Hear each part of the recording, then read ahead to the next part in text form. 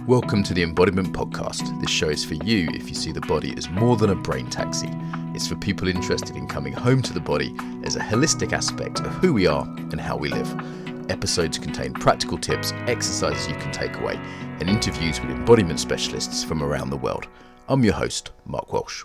On the show today, Charlie Badenhop. So Charlie is originally from New York, but has lived in Japan for quite a while now. He's been a martial arts sensei there, one of the few foreigners to do that. Extensively trained in various kinds of bodywork, also in NLP, and has worked with corporate groups, various kind of big name corporate groups, people you've probably heard of, like, I know, Ericsson, Toyota, all sorts of people, Barclays. So, Charlie, welcome. Thank you. Hi, nice to be here. And it's morning here in Brighton, and I believe afternoon there in Japan? Yeah, about 4 o'clock here. No, I'm in Thailand, actually. You're in Thailand today? Well, I'm living in Thailand now. Oh, you're living in Thailand. I didn't know that. I know you were living in Japan for a long time, but you've moved to Thailand, right? Yes, three and a half years ago, I moved to Thailand. Okay, so what's your story of the body? How did you get interested in the body as a field of study? I had a lot of trouble with my legs and feet as a kid, and I had to wear these special shoes with metal plates in them. And anyway, by the time I was 21 years old, I was having trouble driving my car, just the kind of pressure you keep on the gas pedal and everything. And I felt like if I don't do something about this, I'm going to be crippled by, a very early age. And that started me on my path. And that was in the United States? That was in New York City where I grew up, yeah. And so did you start studying aikido there and then move to Japan? What was the journey to Japan? Well, as far as I started this study with someone where we used to do some things that were like, say, Feldenkrais and Alexander. And then this teacher said to me, I really think you ought to try aikido.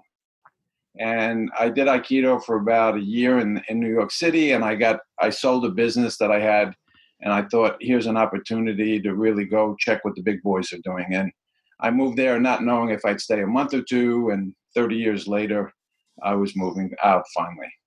Wow. So you spent 30 years in Japan, and you're actually teaching martial arts there? I mean, there's not many people who have done that. Yeah, my teacher was Tohei Sensei. He was one of the top 5 or 6 people in Aikido ever, I believe. And I became one of his teachers, and I taught for him, I don't know, I'm going to say maybe 15 years in his dojo. And and when people used to come from overseas and see me instead of a Japanese guy standing there, they were always disappointed. Yeah. There's a way in which people want their teachers to be Oriental, isn't there? Yeah. And how was that experience, actually, as a Westerner teaching Japanese martial arts in Japan? It took me about the first 3 years I was there, I studied, believe it or not, 30 hours a week in the dojo, which was a little insane, but I tend to be compulsive. And it took about a year for me to be accepted by the other, like the Japanese senseis. And actually that happened when I cut my hair. Someone told me, cut your hair short. And I cut my hair short, and the next day they started using my name. And it was great. It was a real experience. Mm-hmm. Okay, interesting. And we've had Aikido people on the show before, but Paul Linder and Miles Kessler, but you're from the Ki Aikido background, the Tohei Sensei lineage. So can you explain a little bit about what Ki Aikido is for the listeners? Tohei Sensei, I believe, I know, understood how to get into the nervous system past the muscle. So almost no one ever got hurt in our dojo. And Tohei Sensei could take the biggest person, the strongest person. He did it on TV and everywhere else. And for instance, he could just drop them down to the ground as if they were weaklings or something. So little by little, I learned from him how to get inside the person's nervous system to be able to get things to happen. And I've studied with a lot of other different Aikido people, including in Japan, and he's the only one that seemed to even have an idea about that. Yes. So, I mean, as I understand it, he was kind of the founder of Aikido's really top student. And then there was this schism when the founder died, and the kind of, his son, the founder's son took over the mainstream Aikido, and Tohei kind of went his own way, and he combined it with a system of, I guess you could call it Japanese yoga. And it has this reputation as being the sort of softer side of Aikido, right? Nothing at all about Japanese yoga. He created something that he called Kiyatsu. Instead of shiatsu. Shi means figure, actually. Mm-hmm. Shiatsu means finger pressure. And kiatsu was you were meant to be pressing with the ki. You're using your finger, but the idea is you're sending ki into the person's body. And for those that are new to the word, what is ki? Ki is the universal life energy that we all have that keeps the clock ticking. Uh-huh. And it was certainly, Toei Sensei was known for doing some quite incredible things with this as well, right? He could really put his money where his mouth was. Well, he used to teach around the world, and he'd have a big audience show up, and then at the end of the demonstration, he'd say, anybody in the audience that'd like to come up and spar with me, regardless of whether you're karate, judo, taekwondo, and he'd take on all comers.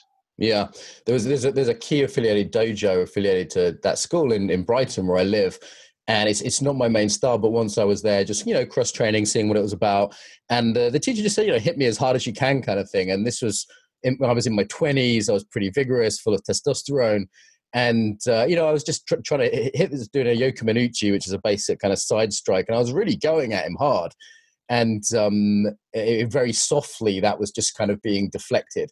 And he was taking my balance. And I was like, wow, that's pretty impressive.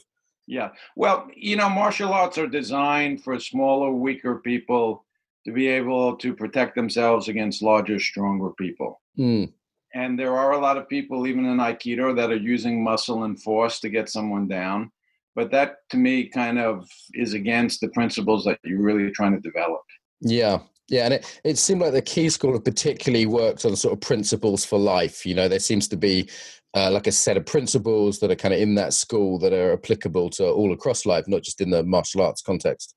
Yeah, well, as I think a lot of martial artists would say, you don't really want to ever be using your martial art as such out in the real world. Yeah. By getting in fights, or even if you claim to be protecting yourself, most of the time you can run away. Yeah.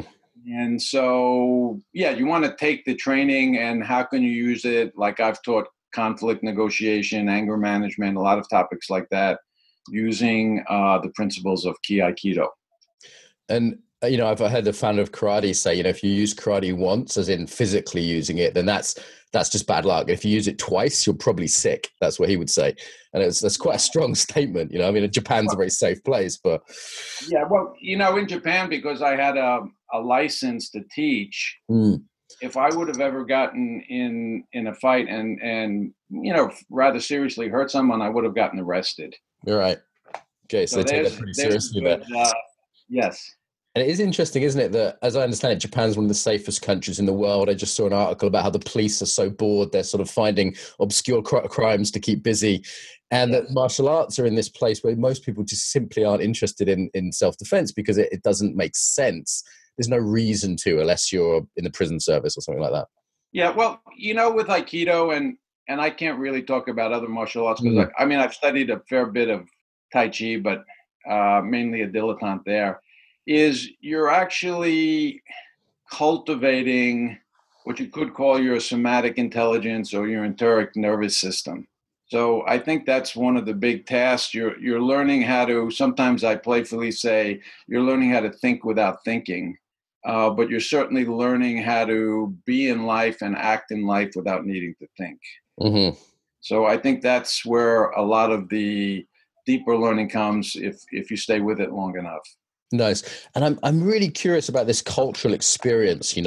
I've had Japanese friends at university. I've had Japanese teachers. I'm going there for the first time probably next year, but I've never been there yet. And I've studied various aspects of Japanese culture, calligraphy, martial arts, various things. And it's also a culture that's fascinated me. And I've also, I've had various friends that studied Aikido there. Some of them have had quite a hard time. They found it quite racist. Others sort of embraced it fully and almost lost their kind of European roots.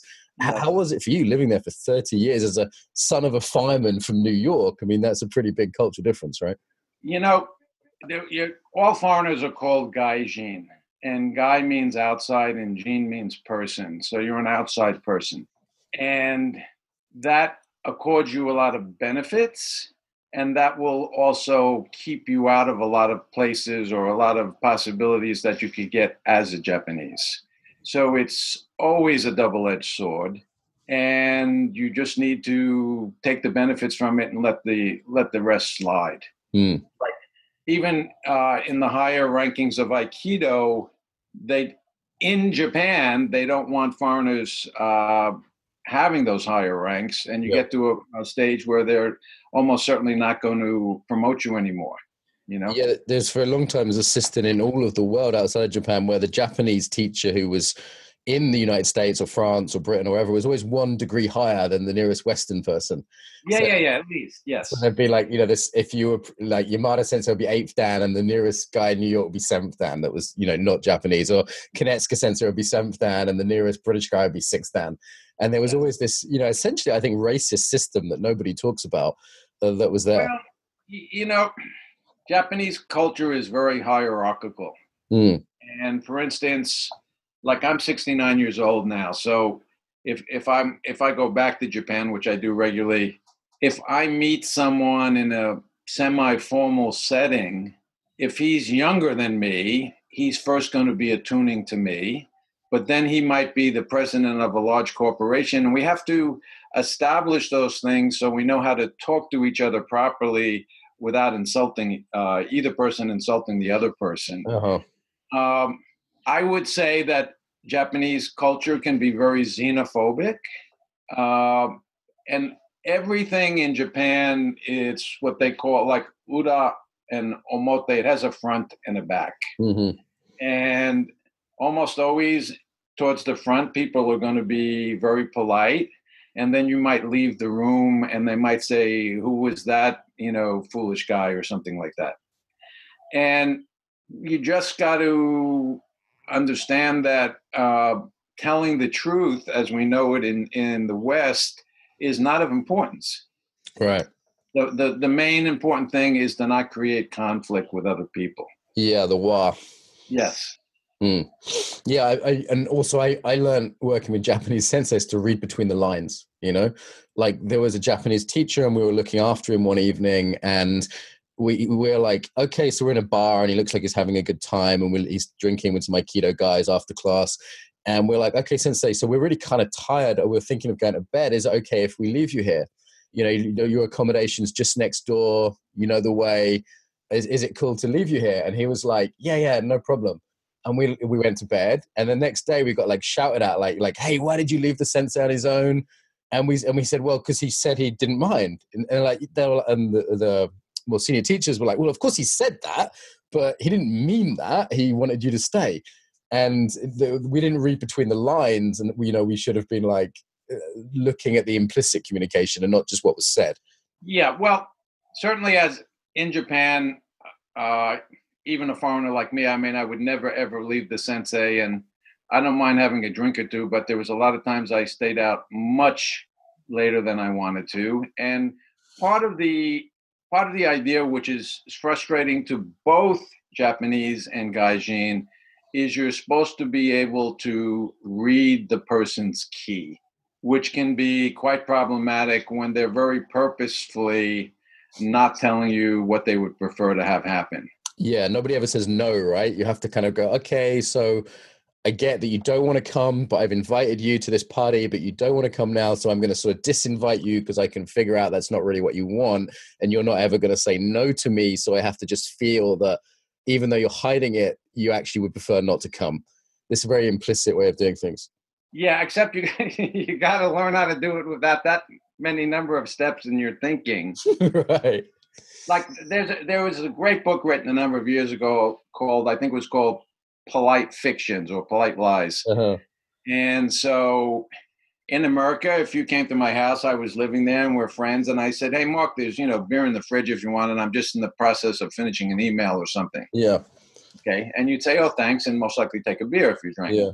If I did that in Japan, I would really be disrespecting you. So I would never say, even to my best friend, hey, there's beer in the fridge. Let me finish this email. Yeah. So there's this different set of rules. You have to learn the rules. It can be really frustrating. And again, I took a lot of great stuff out of Japan and happy I was there.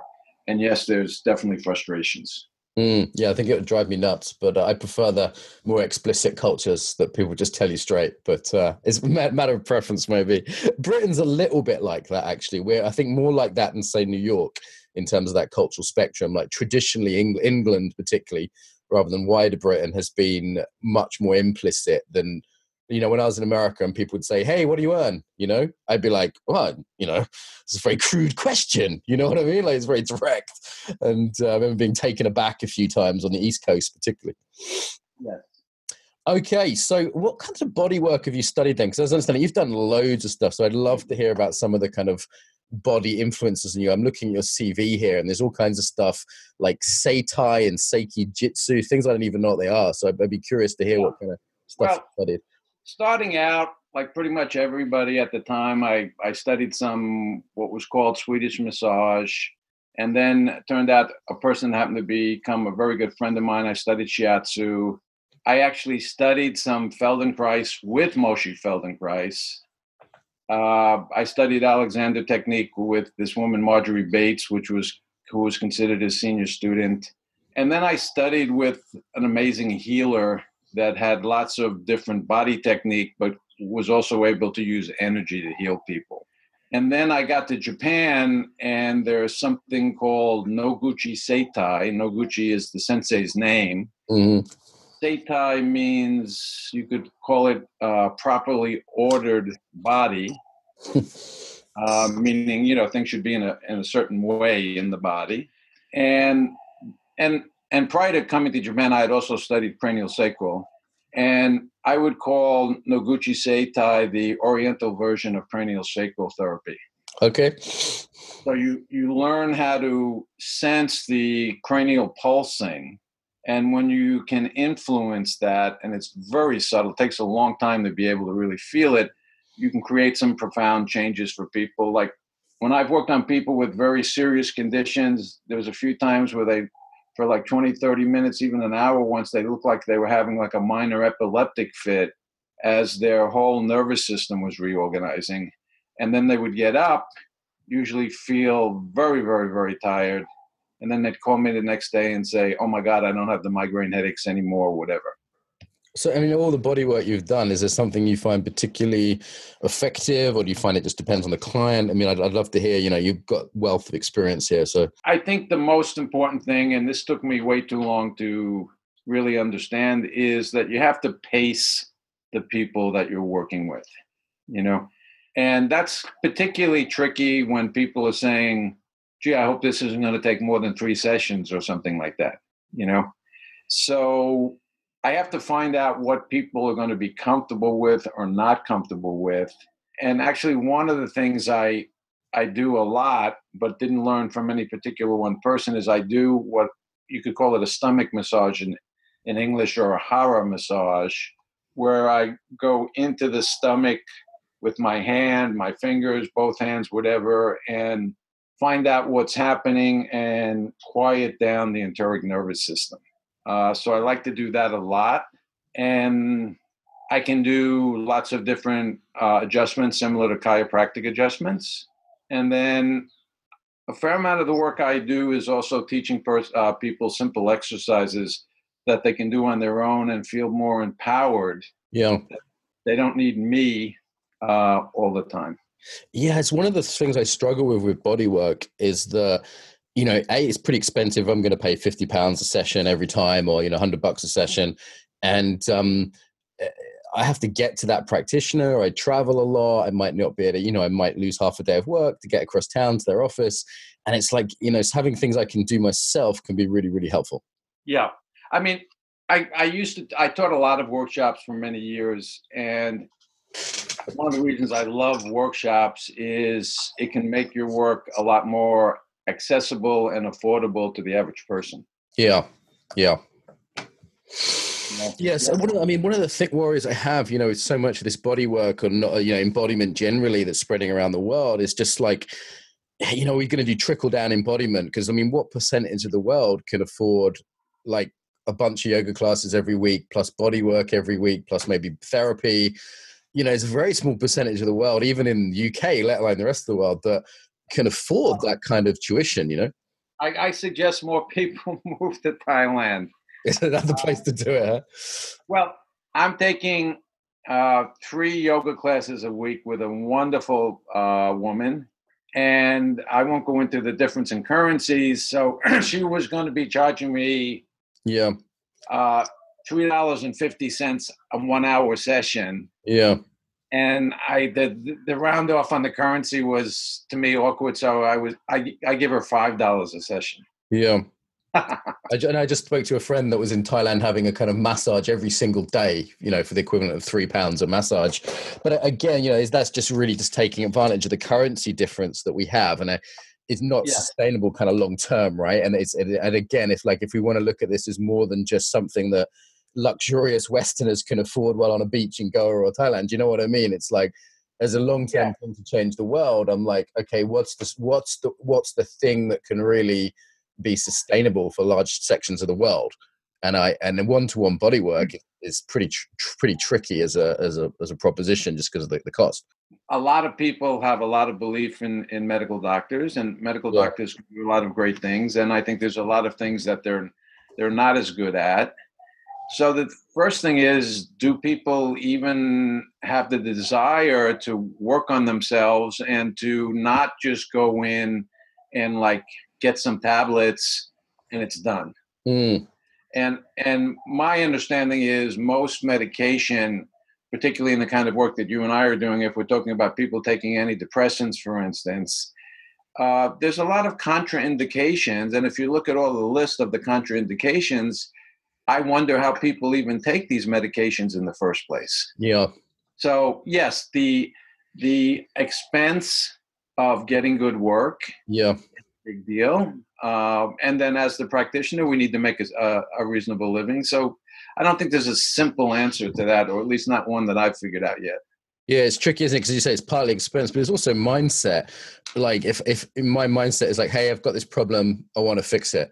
No, give me a pill, give me a one-shot deal, as opposed to like, hey, I'm really going to have to work on myself and confront myself, and it may take energy and time. I mean, that's not a particularly attractive proposition to many people. Yeah, well, and also because in the West, there isn't a cultural background that really makes that likely. Yeah. I mean, when I used to teach corporate workshops, certainly years ago, the very first thing you'd get asked is, I hope this isn't going to be touchy-feely. Yeah. I mean, I've just come back from teaching one in Sweden, and that was like the fear in the room. Actually, I'd love to speak a bit more about the sort of doing this body stuff in corporates, because actually it's my work, but actually you're one of the few guests we've had on the show who's, you've worked extensively in some fairly big corporations, right? And in Japan as well. So it's not a particularly fluffy corporate environment. It ain't Northern California there, right? Mm-hmm.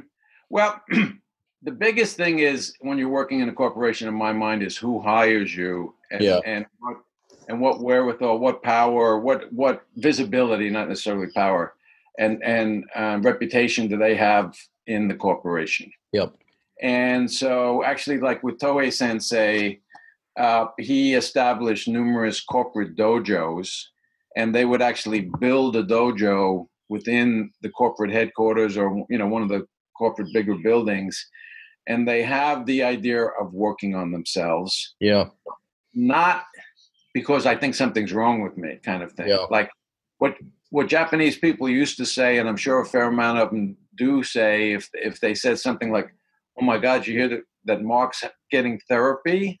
And someone else would say, yeah, I think that's the problem that he has. In other words, going to therapy showed that you had a kind of weakness in the world. Yeah. And so you're meant to somehow figure it out on your own, get some kind of training. But the training isn't like how to be a better person or how to be a nicer guy. The training is some kind of spiritual discipline that a little bit will grind you down and a little bit will open you up to a bigger world. And this is a common idea in Japanese culture generally, isn't it? Like the idea of Budo is pretty well established. The martial ways are pretty, Kendo and Judo are pretty well established in schools.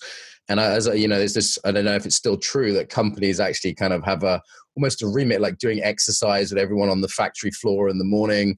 I mean, things like that you just wouldn't do in England. You can, make all the workers in a steel mill in Sheffield do aerobics in the morning and take to fuck off. Those exercises are very old-fashioned and cobbled together from different Western ideas, and they're Yeah. certainly not going to give a lot of benefit to people in my mind. Uh-huh. But yes, they'll get the whole shop floor out there doing it and counting together. And it's also a good way to bring people together. So team building, right? Movement, Yes. when we move in a group, whether it's a haka or a football chant or anything, it's a way of coordinating groups and bonding them. Yes. And also, something is when you get people breathing together, whether they're doing any specific movements or not, when you get people breathing together, you get people bonding. Yeah, for sure.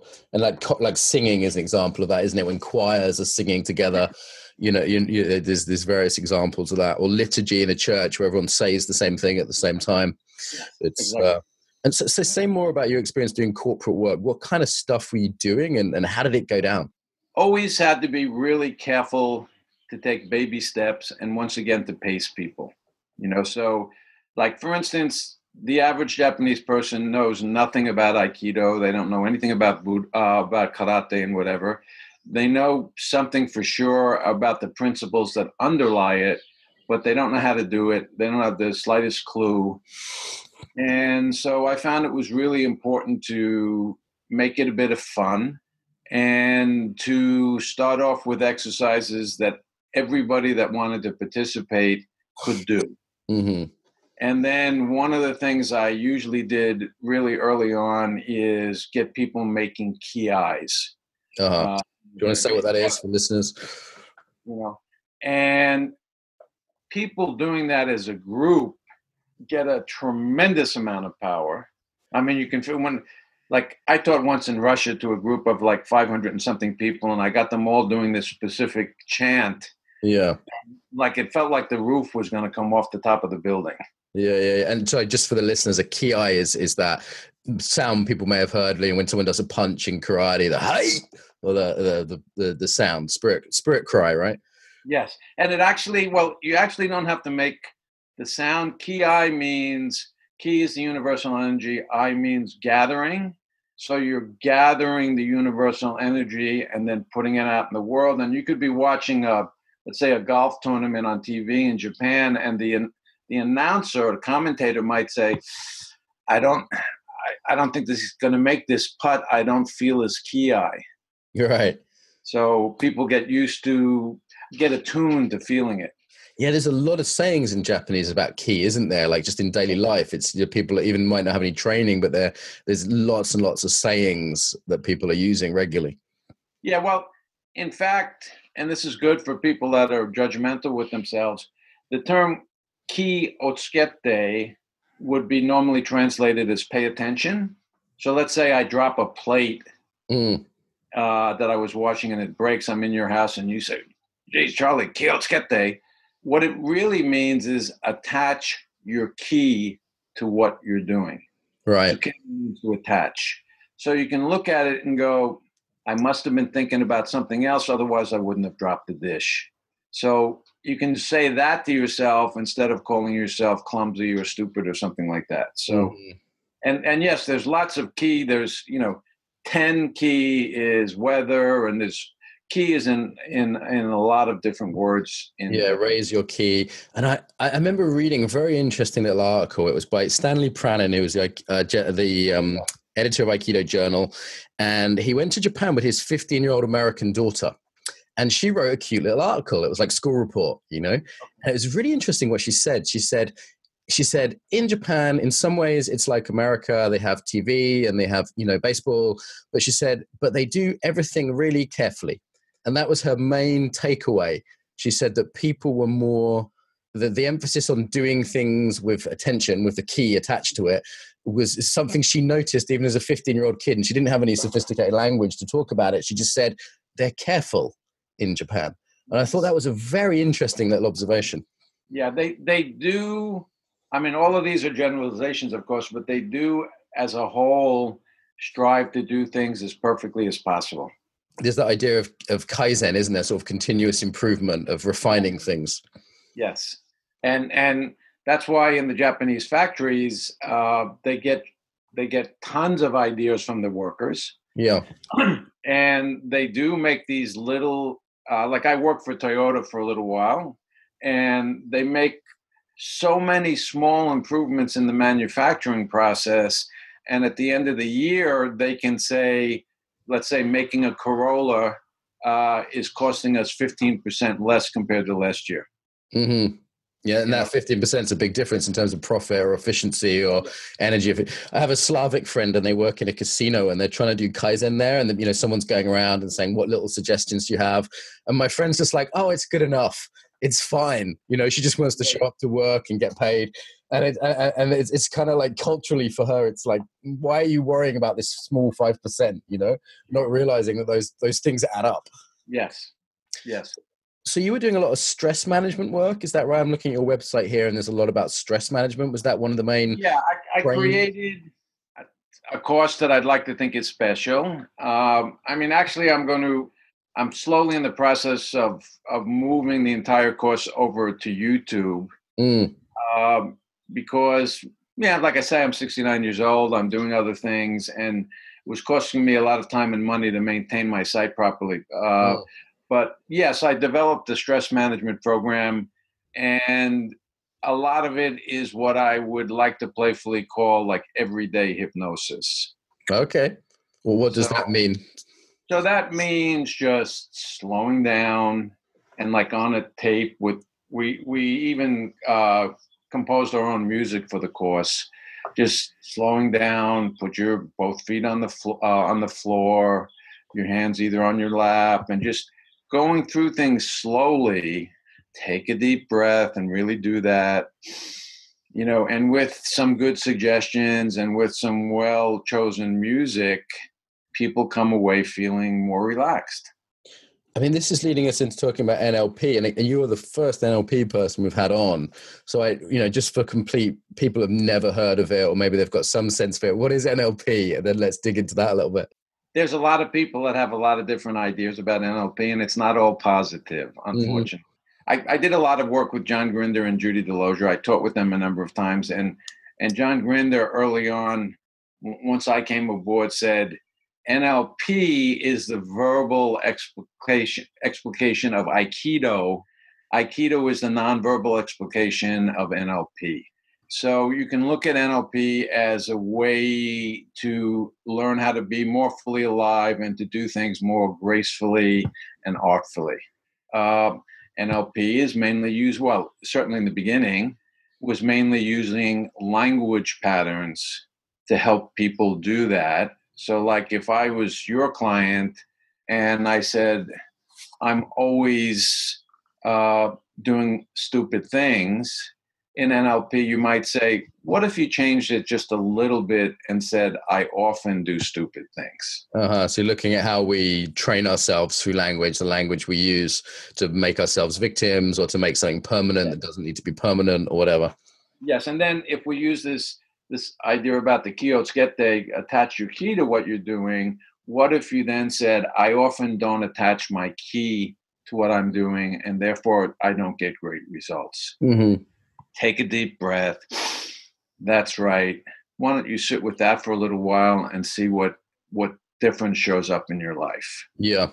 So like John Grinder or Judy, they would teach reframing, and then they'd call me up and I'd show some I'd show some Aikido techniques that were actually doing reframing.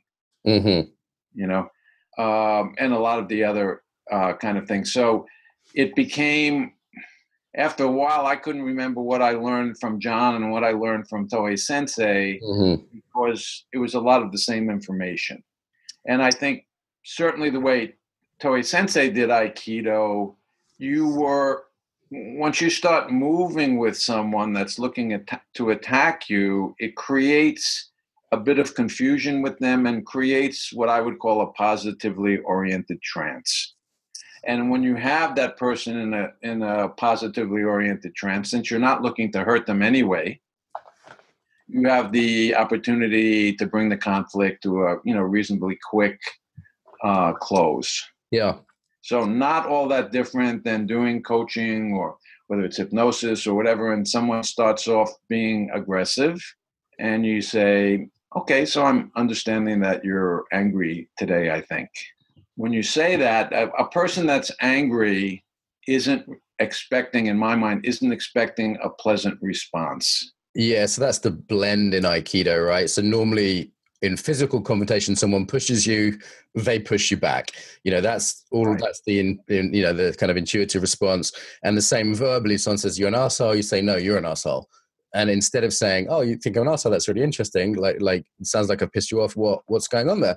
Like actually getting curious and blending and going alongside them, which in Aikido we're literally physically doing, right? We're literally getting side by side with someone and looking in the same direction before leading them. And Yes. that's the kind of verbal Aikido. It creates a moment where the person's not sure what's going on. Mm. And when you can literally enter into those moments, either with words or with physical action, the person is very susceptible to being moved or being changed. Kind of like if you're walking down the stairs and you begin to slip a little bit, you grab for the handrail, not even knowing if there's glass sticking up from it or whatever. You just grab for the handrail. Yeah. So when people are upset or angry, they're sometimes trying to grab for you because they don't know what else to do. Yeah. My experience is that if one is relaxed and kind of blending in those situations, people can't keep attacking you for long. There's this feeling of good Aikido where you feel you're like end up on the floor and you're sort of smiling, you're like, how did that happen? And yes. It's difficult to sustain aggression in the face of that. Like there's a way in which resistance creates more aggression. Yes, absolutely. And the thing is, whether actually you mentioned this teacher said to you, punch me. It used to be one of the most common things I would do if I saw like a karate guy came into the class. Yeah. And I knew he was looking to have a shot at me, I would give him that shot. And when someone punches you, when you actually say, punch me, let's say I say it to you, when you punch me, you're following my lead. You're following my suggestion. Yeah. You see? And all I have to do in that moment is, for instance, either move in 2 or 3 centimeters and the full power of your punch doesn't reach me, or move back 2 or 3 centimeters. And so when you've given me your best shot and I'm still standing there, it's like, oh shit, what do I do now? Yeah.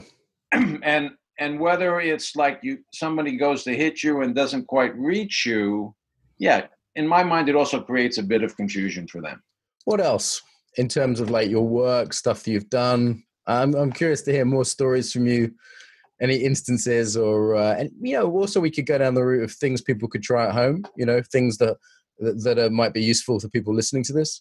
I haven't thought about that yet, but one of the things I do often when I'm in, like if I'm doing a workshop, so I might say, so usually lots of people in the room have a problem.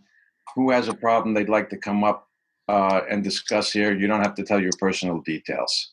Like you can say, someone I'm close to, I'm angry at, whether it's your boss. So I pull them up and then I say to them, they're facing the audience. And I say, is it okay if I adjust your posture some while you're talking? Yeah. Okay. If they said no, I'd have to pick somebody else. So as they're talking, I make these subtle adjustments to their posture, which for the first time in their life, for most people, they'll actually be truly balanced. Mm-hmm. So the weight will be falling through their pelvis down into their feet. And what happens when they get there, they're not able to talk about their problem in the way that they're used to. Yeah, by adjusting someone's embodiment, that it forces them to change their perspective on whatever issue it was. Yeah. Yeah. Well, I can tell you now with the yoga that I'm doing, there's been a few classes where I just come out feeling a little bit like I'm somebody else. Mm-hmm. Because my teacher has helped me to get to a place that I've never been able to get to before. I don't know all the things that are happening to me internally, but like, let's say I stand up and I just go, whoa. Yeah. Like the world looks different. I remember a very good Alexander technique teacher, Bruce Furtman. He was in Japan for a while, actually. And he just changed my posture. And it was like literally the room looked different. And yes, my thinking and my speech was very different. Yes. So almost everybody stands in a way that's posterior, which means you're tilted backwards a little bit. Mm. There are very, very few people that stand in a balanced way. And when you're tilted backwards, you're going to be that much more accessing your past rather than your present and or the future. Yeah. So when you adjust somebody's posture to where they're no longer defaulting towards the past, just that will make their description of the relationship, like someone might say, my best friend Fred is such an idiot, they start out saying, and after their posture gets adjusted, they might want, with me giving no input, they might say, you know what, I think I'm too rough on my friend Fred sometimes, and I ought to be a little softer with him. Isn't it funny that we think our perspective is so logical that, it's the truth. And even just like, and, maybe this is something people could try that are kind of standing, listening to this, or sitting, listening to this as they travel around. It's just even something as simple as coming away from the heels onto more to the front of the foot, or vice versa, can completely change our point of view. Well, okay, if you want to do something just to fool around, but in a good way, get like not a New York City telephone book, that's way too thick, although you could use that. Even get 2 or 3 magazines, put them under one foot and the other foot standing on the ground, and start discussing something with yourself, a relationship, whatever. You'll start to feel a little off. And that's why you don't want to use something really thick. You don't want your one leg bent and your other one straight. And if you're with someone that can actually tell you, let's say, for instance, your left hip is higher than your right hip mark, and you say, okay, put the magazines under your right side, and your hips will actually become more balanced. So there's lots of little ways like that you can, or just come up on the balls of your feet and discuss something. Yeah.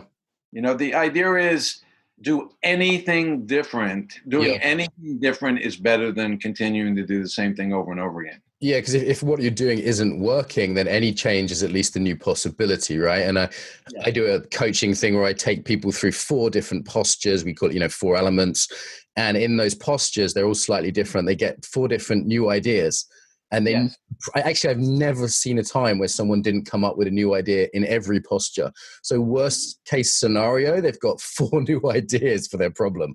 And then afterwards I say, okay, so which one do you want to go with? And then always one of them is like, wow, I didn't realize I could ask someone for help, or I didn't realize I could just not stress about this.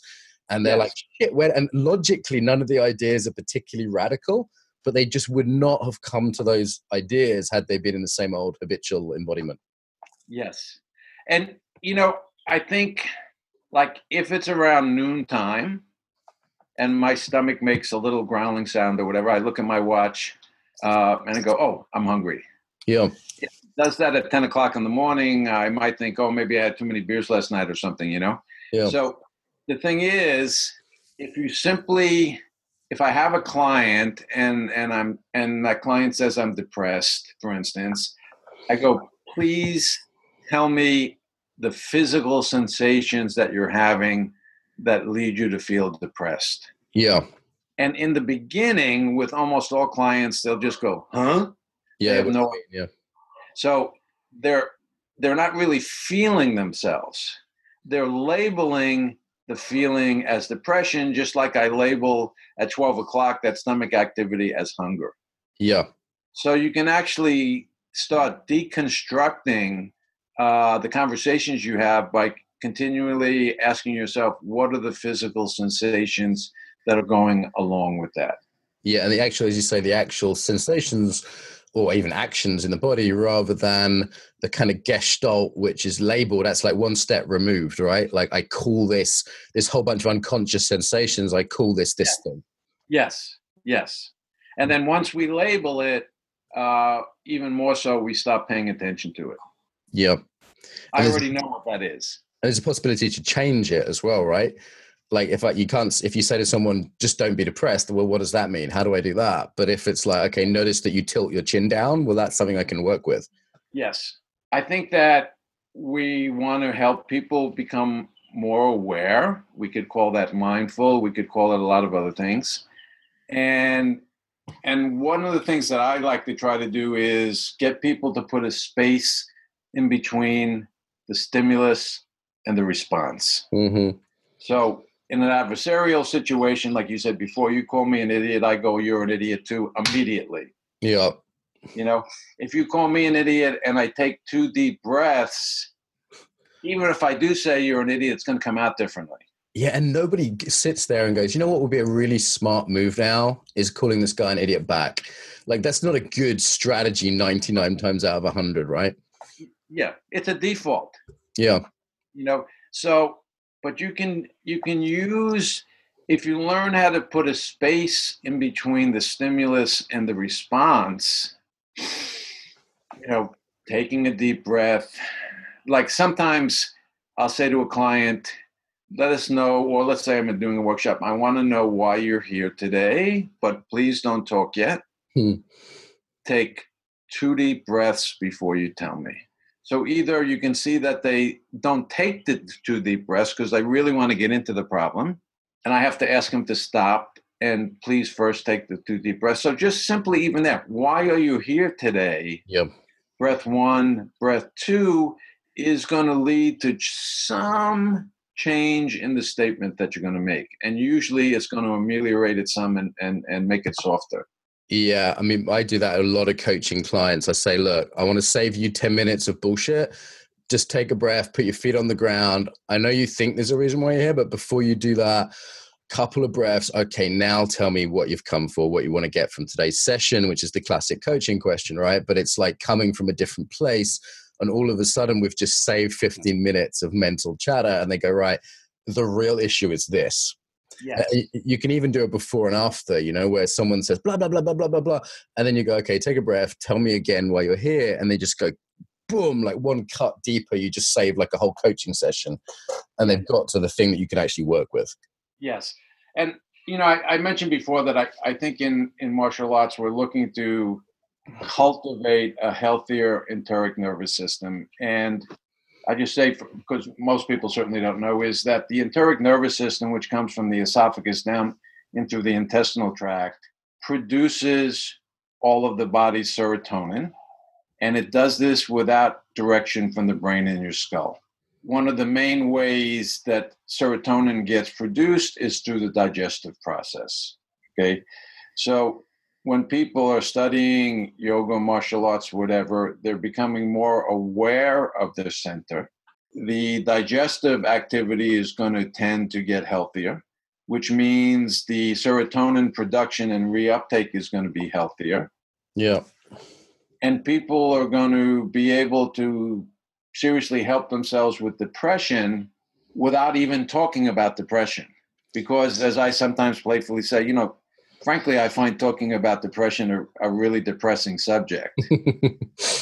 So the more people can get some results without even needing to talk about it, the better they wind up feeling themselves simply because they're involved in a healthy process that we don't need to first talk about my problems. Yeah, and it often just goes round and round in a boring story, doesn't it, when people go there?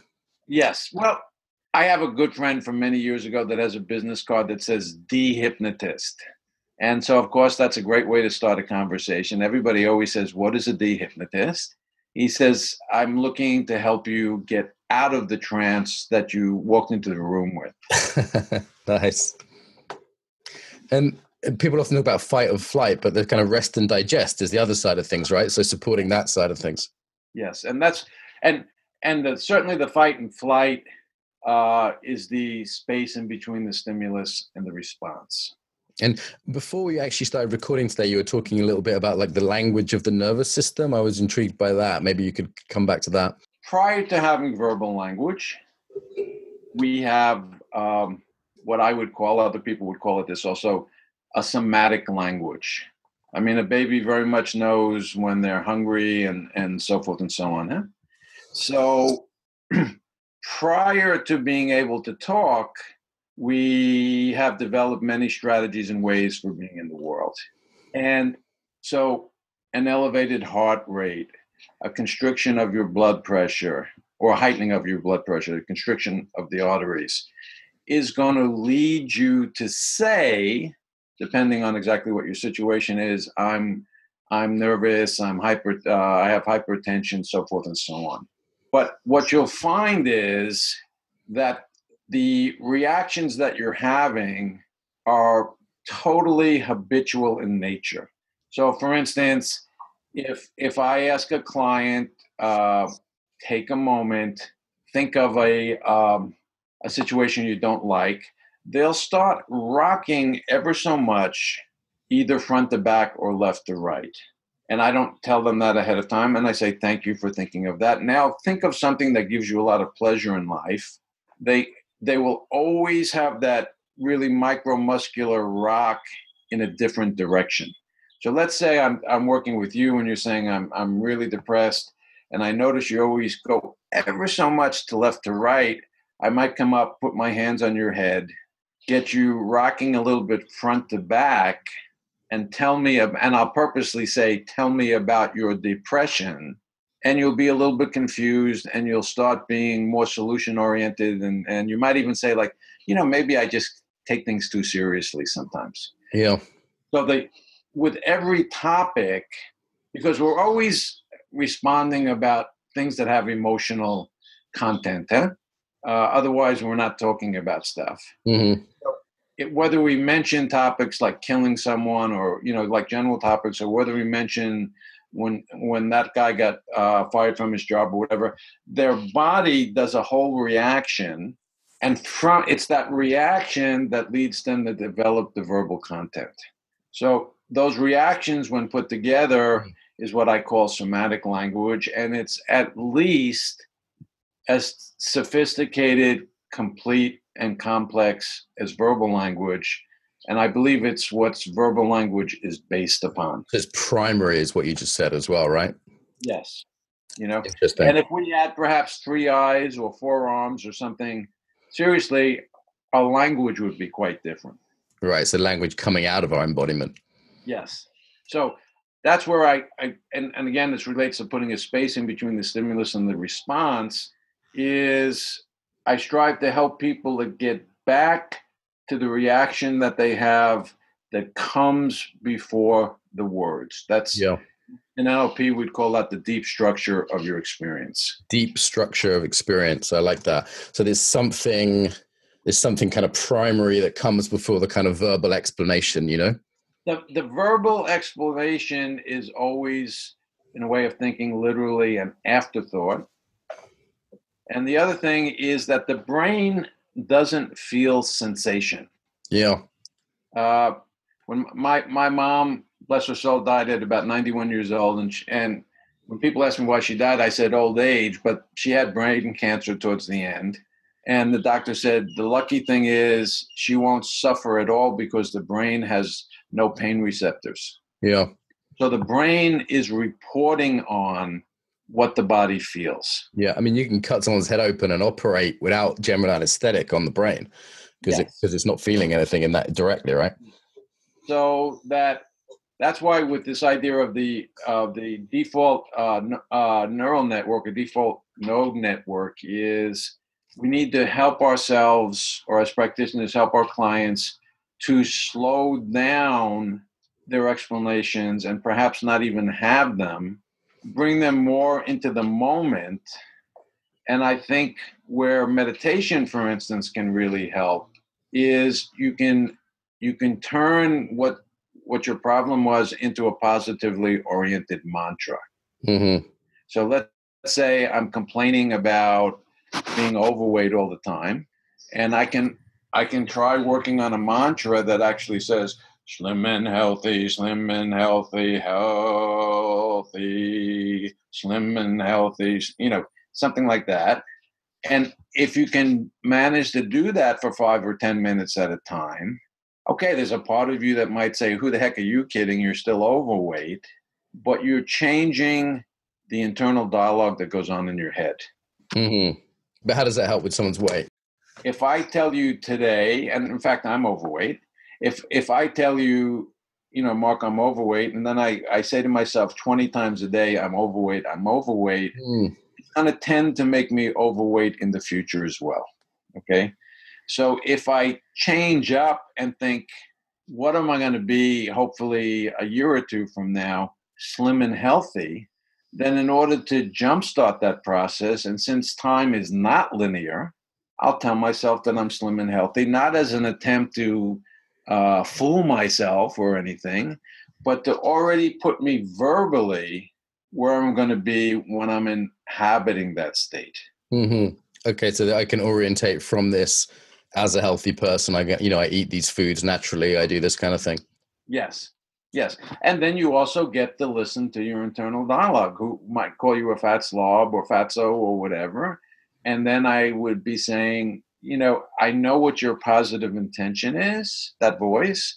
You want me also to be slim and healthy, but you actually have a really lousy strategy for helping me to get there, which is by name calling. Yeah. So how could you better help me? And then we could both be working on the same task. Yeah. Makes sense. Okay, Charlie, this has been rich. We need to start moving towards wrap up. Is there anything you particularly want to talk about that we haven't touched upon so far? Any kind of passions or things, frontiers for you?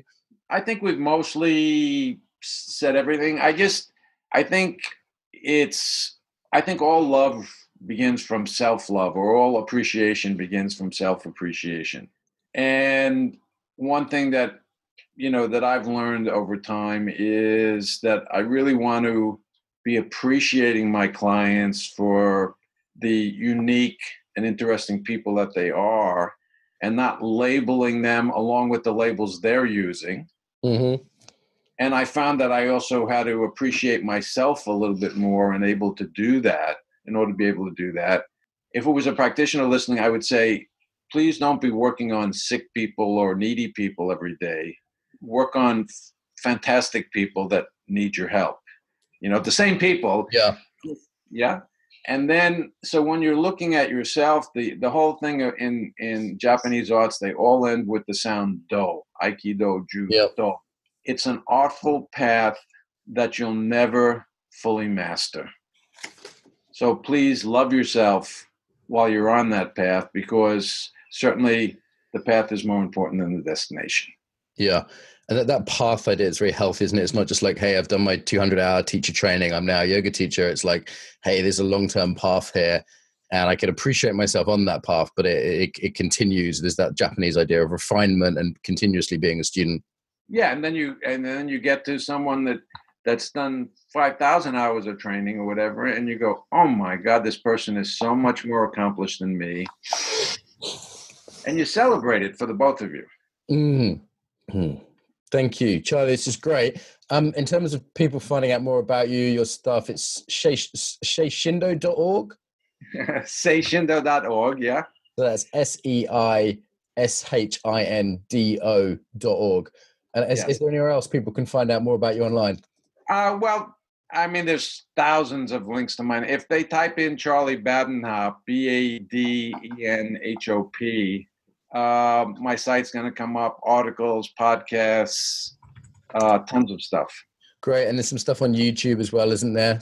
Yeah, I've got some stuff on YouTube. And a little bit, I'm building that up, but yeah, I've got some stuff on YouTube. Great. Okay. If any links you want me to share, just send those to me. Charlie, thank you very much for joining us today. Thank you, my friend. If you enjoyed this episode, subscribe to get more. If you'd like to help us build the Embodied Tribe, leave a review on iTunes or share this on your social media. If you're interested in training globally, sign up to receive the newsletter at embodiedfacilitator.com. Until next time, welcome home to the body.